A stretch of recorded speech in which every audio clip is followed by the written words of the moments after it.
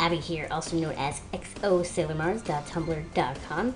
I'm here today with another Sailor Moon inspired tutorial for you guys. So, I don't know if you guys were all here, don't remember anything, but a couple months ago I did a giveaway to celebrate 400 followers. Now I'm a little bit far past 400 followers, and I'm very thankful for every one of my 2,050 followers. You guys are the best. But I noticed during that giveaway time that on the blogs and the comments and stuff of the giveaway, the thing that people were most excited about were my custom pair of Sailor Moon shoes. So today, as I make the winner's pair, I decided to take you guys with me to show you how I make my Sailor Moon Decoupage shoes so that you can make your own someday. How does that sound? Alright, so it turns out that a good friend of mine, Katie Silvermoon424, actually ended up winning my giveaway. Promise it was not rigged in the slightest. If I had rigged it, I would have rigged it for someone a little bit closer to me, so I would have to pay for so much shipping, but what are you going to do, right? So the shoes I found for her were basic enough for me to do, but they involved some fixing. I actually have the same pair of shoes in my size here.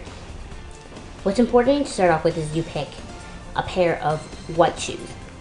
And because manga paper is so thin, you don't want a color to shine through because it could mess up the images or whatever, so pick white shoes. The main issue with these white shoes is this business going on at the front here. I bought it anyway and figured I could just cut it off, and that ended up being a journey in itself. Before. After. Someone somewhere worked very hard to make these shoes, and here I am, massacring it with the blade of my hair scissors. How the fuck do I get that off? Yeah,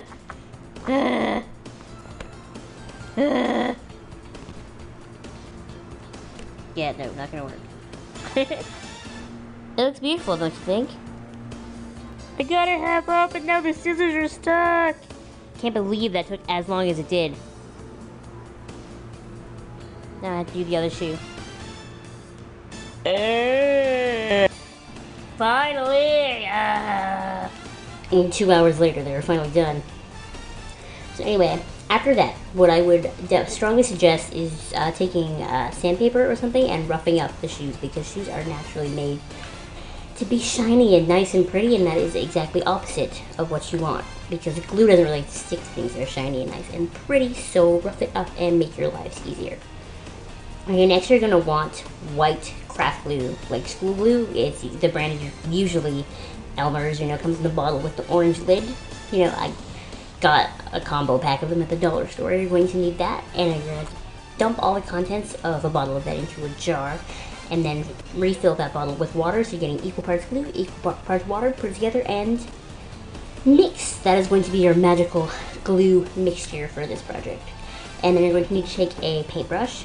You have that glue and your paintbrush. You're going to take this to the shoes, but you need something to put on the shoes. And Katie is a big fan of Sailor V, so I took my beautiful copy of Sailor V Volume 1, and I cut it all up. It's so cut up and sad. It probably doesn't look cut up to you guys. Look at this. Can we just look at this? Though it's worth it, I'll just go out and buy myself a new one someday, but... And so you take it, and honestly, I would recommend you go through and you find way more pictures than you're going to need, because it's better to have more than not enough, and not like you're going to be able to read the book after you cut out half of it in pictures anyway. So might as well go big or go home, and make sure you put them all in a safe place where they're not going to get blown away or fall over or anything. I happen to have this handy dandy little envelope that I don't actually know where it came from, but that's what was holding the pictures while I did that. And then so, after that, it comes to putting the pictures onto the shoes. Now, if you're a planner, you can sort of map it out, blueprint it, however you want to do it, but I just kind of go for it, kind of dive in. And there's stuff everywhere. You essentially you take your piece of manga, your picture, and you slather the glue on the back, and you stick it onto the shoe and hope for the best. You gotta tweak it, push the sides down, whatever you gotta do until you have the whole shoe covered. Myself, I prefer to do the whole shoe in sort of rectangular shapes rather than like little things, because I don't like empty spaces, and then I like to do a big picture on the front of the shoe like Katie has, Mina, and I have Memo and Usagi. So then after that you have to leave it probably overnight to dry, because it's going to be covered in glue. not only is it going to be covered in glue, but so are you. You're going to get so much glue everywhere. Do not even worry about it though. It's kind of gross. Gross?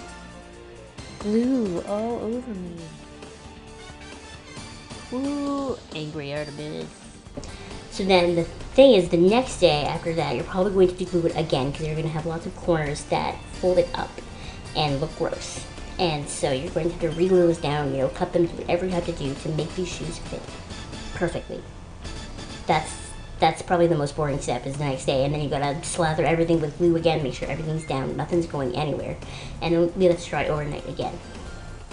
The last thing you're going to want to do is you're going to want to invest in some sort of covering spray. I think mine is called Triple Thick. It's over there at the moment. I just used it, so I actually can't show you the shoes in progress because they're still wet, so I really shouldn't be touching them. But you're going to want to stuff the shoes with newspaper or something so that you don't get the spray inside, because that would just feel gross on your feet.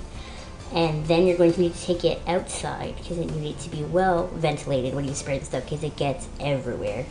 And it's better to do thin coats than thick coats because obviously then they don't dry properly. So take it outside to your driveway, it's where I do it, and spray it. Leave it to dry for hours, probably more hours is, you know, better than less. You need it to be super dry, and then do it again. I usually do like 3 coats of the spray stuff. Oh crap, I stepped in something prickly. I have no idea what I'm doing though. I know. So, crikey, when you spray shoes, you want to make sure you get all the sides covered.